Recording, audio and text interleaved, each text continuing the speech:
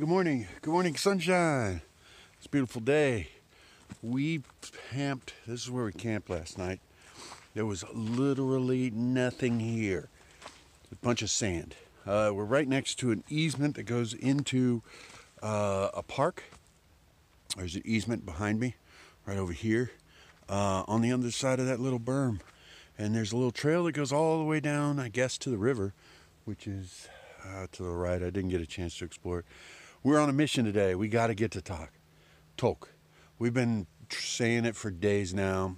We're doing it today. More than likely, we'll blink and it'll be gone. We'll go right through it. Won't even know it's there. But we're getting there today. Anyway, it was quiet this morning. There wasn't like a sound. There were no planes. There were no birds. There were no bees. There wasn't anything. So we slept in. There was literally no sound.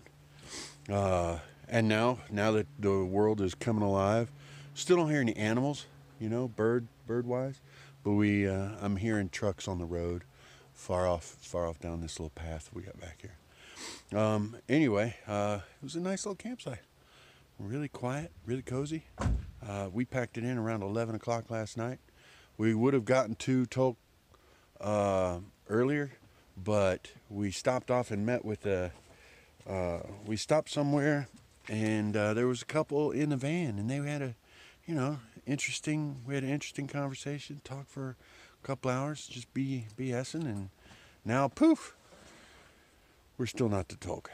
So we're headed there now. We're about an hour out. We stopped around 11 o'clock last night, and good thing we did, because apparently we were tired. We found this little bitty place. It's the Wrangell St. Elias. Wrangell. Thank you, Thelma. Thelma's here. She's from San Antonio. Been up here for 47 years. It's crazy. And she survives the snow. I don't know how she does it. She's made of steel. Anyway. Sheer grit. Is it sheer grit? Sheer grit. So anyway, if you get down this way, stop in, say hello to Thelma. She'll be here keeping the lights on for you. We just ran across a biker biking from somewhere all the way into Vancouver, Washington. Vancouver, Canada, Washington. Big difference in those two. Anyway, she was going down the road. We gave her a sticker, and we got a smile. So it was a pretty fair trade, I think. Yeah. Anyway, we're still headed. We just left Tok a while ago. We left Tok, and we're headed to the nature reserve. Yeah, we're headed to Haines, and we're taking our time. We got 10 hours to make it 2 days, and 8 hours and 8 minutes to make it 2 days. So we can either split it up 4 hours a day, we can drive like mad men and make it in 8 hours, and we can enjoy the ride every second of it. I think we're going for that. Yeah. Okay, so we made it to the Tetlin Refuge, National Wildlife Refuge, Lee Westenberg Visitor Center. It's actually pretty nice. That's a nice sign. Anyway, we're here, and we're gonna check it out. Look, they've got like a thing. They got stuff. Look at this. Oh, look. That's awesome, isn't it? That's the way to have a door. If you're gonna have a door, right? Anyway, there's a fire somewhere. Don't know where, but it's nearby.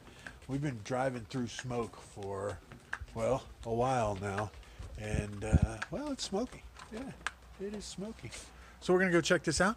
They got some solar panels. I like the way they do their logs here. That's cool. Anyway, we're going in. Wish us luck. Hope we make it. Well, I did it. I'm a refuge junior manager. So I got a patch for it, which was cool. Look at the roof of this thing, huh? The roof is made out of sod. So it keeps it nice and warm in the wintertime. Ladies here were pretty nice, fairly nice. Got to see a little video and check out the exhibits. Pretty neat little building, right out here in the middle of Tetlin, right? Okay, so we just passed U.S. Customs, and look, there's the proud history, a challenging future, Le Fiat de Passe. Let's see. So we are going now into the Canadian section. It says we got like 9 miles to go. I think it's the border right here. This is the border? I think there's a line. There's a line right here that goes across the road. Yeah, right here. Right here? This is the Canadian border right here. There's the Canadian border, yeah. Let's see if that's the line. See if there's a line. Look at that. There's a line. All right. See this? Oh, wait. We might have to stop. Check it out. The international boundary. U.S. There's a line here. Yeah, there it is. See the line? See the line? U.S. You can see the, and Canada. Yeah. see the Treaty line. of 1925. There it is. You got to maintain that swath of openness.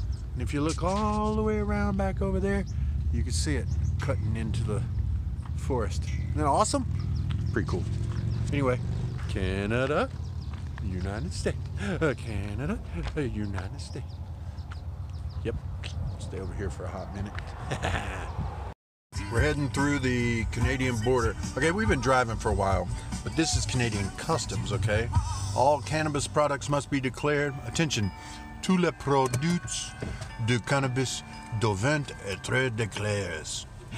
So, since we're in Canada, we got Rush playing, because why not? And there's a nice little camper doohickey in front of us. And yeah, we're gonna get our passport stamped. Yeah, baby. Okay, so we came into the Beaver Creek Visitor Center in Yukon, and this young lady has this young lady. She's been taking care of us, giving us a bunch of information, and yeah, it's a beautiful little visitor center. It's a little bitty, but of course, you know, like the other Canadian visitor centers. The other Canadian visitor centers, they give you a wonderful little sheet that'll go mile by mile and let you know exactly where you are and what you're doing and what you're seeing, and it's really, really neat. So anyway, we're headed out of here. We're gonna head southeast and keep traveling toward Haines. Ooh, baby. Well, we came up the road a bit. I think it's an accident. I don't know. You know? That guy flipped his trailer and they just got it flat back over on its wheels with the semi, so maybe somebody from the other side will get him straightened out. Yeah. Off the road, so we'll see. All right. Semi pulled him over? Yeah, well so the truck was right side up, but rear end was up in the air. Trailer was on its side, and then so he hooked onto it and flipped the trailer back onto its wheels, so maybe they can get him straightened out and Yeah, good. the road. That's pretty cool. Yeah. Nice. The road recovered there. Like Yeah. Well, might as well go check it out. Come on, guy. Come on. So we made it to camp. Underneath this box right here is a big old Dutch oven full of deliciousness. Camp set up. Really, really beautiful. We're right next to a river. We've got mountains all around us. You know, it's quiet. It's peaceful. Isn't that gorgeous? Huh. Yeah, this is where we're sleeping tonight. Sean's typing up his stuff for his blog. He's working on that. There's the river. I know. It's rough, huh? Yeah. So we go into Haines tomorrow.